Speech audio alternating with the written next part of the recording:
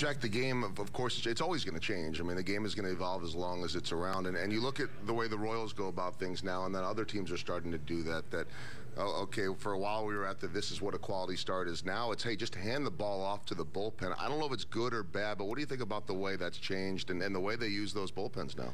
Well, I think it has a lot to do with the guys in the Royals bullpen. I mean, if it wasn't for Herrera and Davis and Holland, you know, to start that whole trend, I don't think it would have evolved this way. But when you got three horses out there that have been lights out day in and day out, Ned Yost and managers like him down the road have got a lot more confidence in handing it to the bullpen late in the game. See, I always felt a quality start is 7 innings, 2 earned runs or less. But in today's game, it's 6, 3 earned runs or less. And I know when I first came up, Calvin Griffith was our owner. I can't imagine going in. We didn't have agents back then, and actually saying to Calvin Griffith, you know, I started 30 games and I had 20 quality starts. He said, yeah, you're going to have 20 quality starts in AAA too, with a 4.5 ERA. But like Jack said, it comes down to how strong your bullpen is, and you guys got a great bullpen.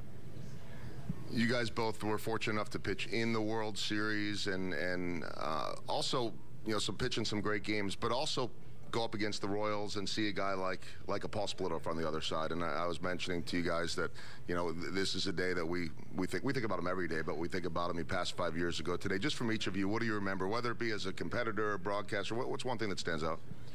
Well, Paul, you know, was a guy that, you know, I faced many times as my mound opponent with the Royals. He was a battler. He had a left-hander. He had a very good hook. He'd come right at you. And in the broadcast booth, of course, he and I got to talk a lot, and just a nice guy. I miss his smile. Yeah. How about you, Jack?